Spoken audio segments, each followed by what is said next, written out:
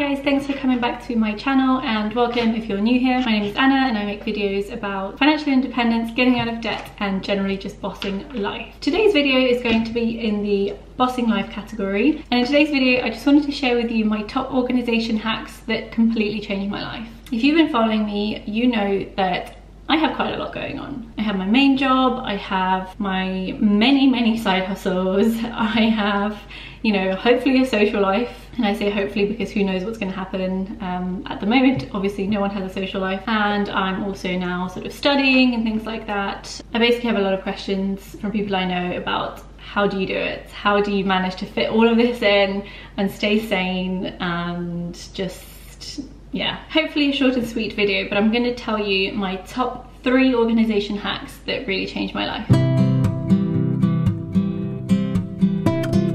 So hack number 1 is twofold.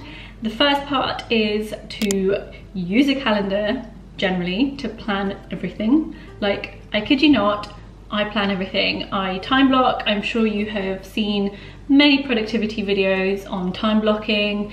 If you haven't, it's really easy to look for it. Essentially, all it means in a really simple way is to block out parts of your day to do certain tasks. This means anything like cleaning from 9 o'clock to 10 o'clock on a Saturday. Block it out and just do it. Like, don't do anything else in that time, just what you've blocked out your time for. I find that this genuinely really helps. Like, it is literally the only way that I stay on top of things and I don't constantly have my mind racing thinking, when am I going to do this?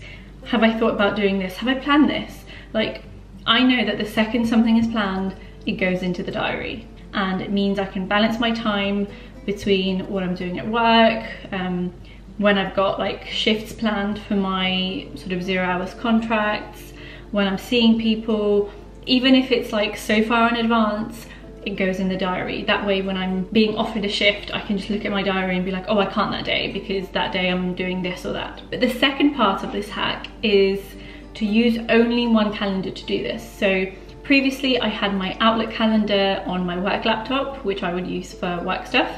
And then I would have my personal calendar for my personal stuff, and just trying to marry the two, it just didn't work. Like, I was getting discouraged, I was forgetting stuff, I wasn't using both, and I knew that my work calendar I had to use every day. So what I've done is I now use it for both. So all my personal stuff goes into my work calendar too, or my time blocking. Even on weekends I put stuff in my work calendar. I've got my work phone to access it and it's fine. And that way I've got peace of mind that everything is planned. My hack number 2 is to actually have a daily to-do list of some sort. Not a general to-do list of like, these are all the things I have to do and it's like this long. For me, I've tried various different ways of doing this. So I've tried like online apps, I've tried like calendars, I've tried like all sorts of different things.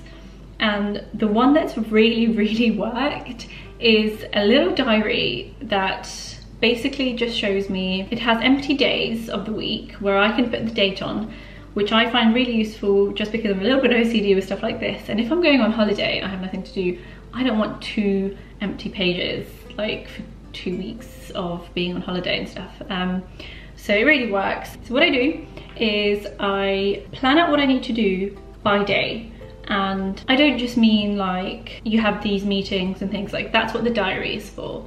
What I mean is you need to call your phone provider to cancel your contract. You need to film a video. You need to remember to get in touch with someone. You need to go shopping. You need to, you know, anything like that which you would put on a to-do list, even work-related stuff, put it on this to-do list. I guess the second part of that as well is do this regularly. So what I try to do is every Sunday I will sit down and think of all the things I have to do in the following week and write it all out, just plan ahead my week. It really helps. It might sound really OCD, but honestly, when you have so much on, this is the only way to make it happen. Like, otherwise I would just be constantly in a state of panic of what have I not done, what have I forgotten, when am I going to do this, when am I going to find time to do this? And it's a bit less daunting than seeing like a really long to-do list and going, oh my god, when am I going to find the time? Breaking it up across the week or many weeks makes such a difference. So my third hack is a little bit of a weird one, but I have organized my emails into so many folders. What this means is that I have more clarity in my mind. I don't feel overwhelmed when I look at my inbox, because before I did this, I would go into my inbox and have 7,000 or 8,000 emails in that inbox and be like, I can't find anything. Trying to search for emails, you know, if someone sends me an email and says, oh, remember this thing, or like asks for something where I need to find a previous email, it would waste so much time looking for these emails. Whereas now I have a proper folder system in my inbox. So I guess what I'm trying to say is find a system that works for you, which means in your main inbox, you have nothing. Literally in my inbox, the only things that stay in my inbox are things I have not dealt with. Anything that doesn't need dealing with goes into a folder. Anything I've dealt with goes into a folder.